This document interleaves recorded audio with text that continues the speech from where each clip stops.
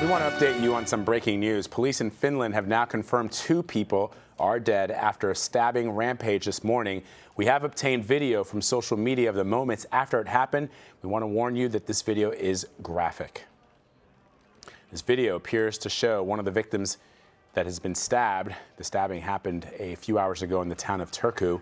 We're learning that police shot the suspect in the leg before they arrested him. Right now, they're investigating more possible suspects linked to the attack.